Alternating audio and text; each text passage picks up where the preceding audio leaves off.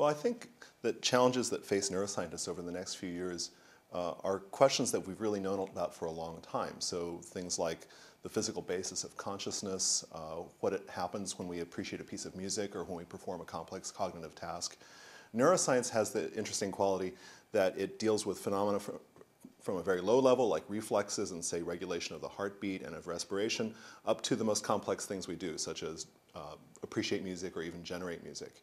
So the questions have been around for a long time. I think that what is going to be happening in the next few years is that neuroscientists are going to start addressing more and more complex phenomena and dealing with phenomena at different levels and starting to understand phenomena at one level in terms of the levels, say, immediately below it or immediately above it. And I think that connecting of different levels is something that's going to eventually encompass many kinds of human behavior, including, for instance, disciplines such as psychology, which is where a lot of these questions began.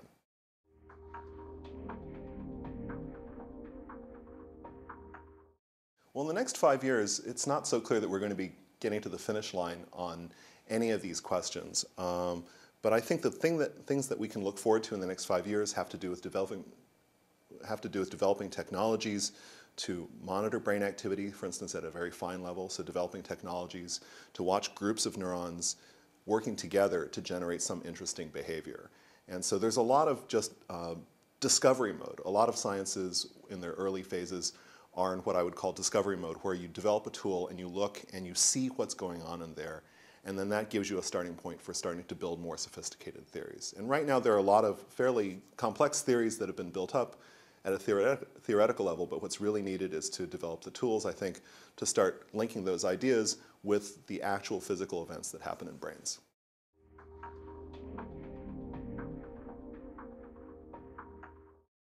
One of the most misunderstood concepts about the brain is something that people think they know about the brains. You can go anywhere in the world and find some people who believe that we only use 10% of our brains. This is a widespread belief, and it appears to date back to the writings and teachings of someone who is definitely not a neuroscientist, the motivational speaker Dale Carnegie. And in the preface to How to Win Friends and Influence People, Dale Carnegie won readers and influenced book sales by saying you only use 10% of your brain. Now, there's a seed of truth in that. Obviously, we would all like to make maximum use of our brains, and certainly there's always room for improvement. But somehow he turned that into this image in which 90% of our brains are, I don't know, packing peanuts or something like that.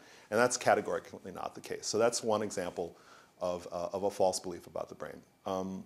Another fact about the brain that people often do not appreciate is that the brain is not a fixed object. It can change throughout life. Early in development, it's getting wired up, connections are being made and broken, and cells are being born.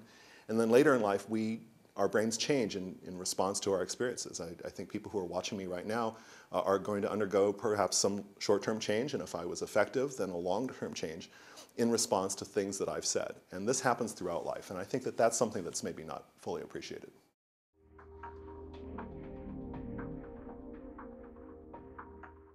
In any given day, you need your entire brain. If something bad happened to part of your brain, and you had, for instance, a stroke or some other kind of damage to part of your brain, it would become manifest as some kind of symptom. And so it appears to be the case that eventually you need your whole brain. And perhaps parts of your brain might not be active for periods of time, but eventually it comes into play and you'd miss it.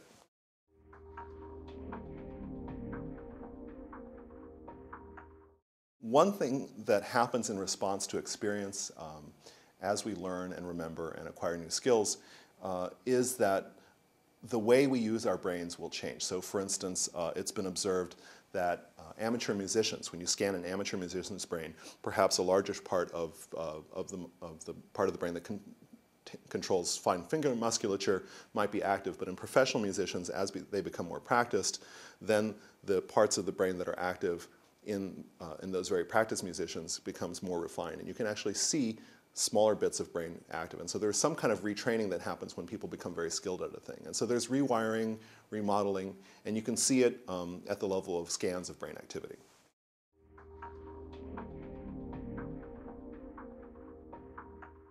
Neuroscience research often has revealed facts that are at great variance with what people believe about their brains in everyday life. For instance, there's the idea that people only use 10% of their brains. There are many ideas like this in popular culture. Other ideas include the idea that if you play Mozart to a baby, then she will become smarter. or if you drink alcohol, you're killing brain cells.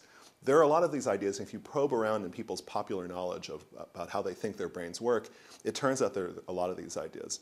And over the last few decades and even the last 100 years, neuroscientists have come up with a lot of results, some of which are very well known to neuroscientists, that fly in the face of these popular beliefs.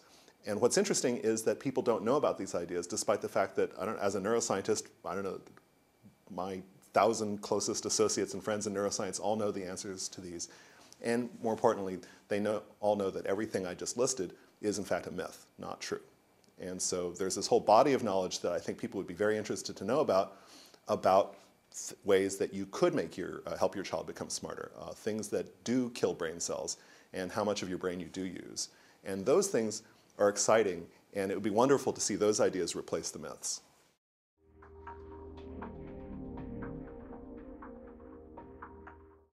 If I had to come up with 3 things that I thought that everyone needed to know about how their brains really worked, they would be this. One is that your brain is not a computer. It's not a hard drive. Your eyes are not like cameras. Your brain is a device that's evolved over millions of years to help you survive, and it doesn't necessarily tell you the truth about things. What it does is it gives you enough information and gives you a capacity to react to the environment around you and live to fight another day. And what that means is that what you think is accurate is not always the case, because your brain is trying to help you survive, not know exactly what the position of every object in the room is. The second thing that people ought to know about their brains is that their brains are plastic. Brains can respond to the environment. This, of course, is a necessary part of how our brains operate. And so from birth to old age, our brains are constantly changing in response to the environment. The third thing about the brain that I think is a practical matter is that the brain is, like other parts of your body, is an organ. And what that means is that you can treat it like an organ, and you can keep it healthy by doing things, for instance, that are good for your cardiovascular system. So for instance, as people get older, they may be concerned about how to take care of their brains. One thing they can do to take care of their brains is to lead an intellectually engaged lifestyle. And another thing they can do to take care of their brains, perhaps counterintuitively, is physical exercise.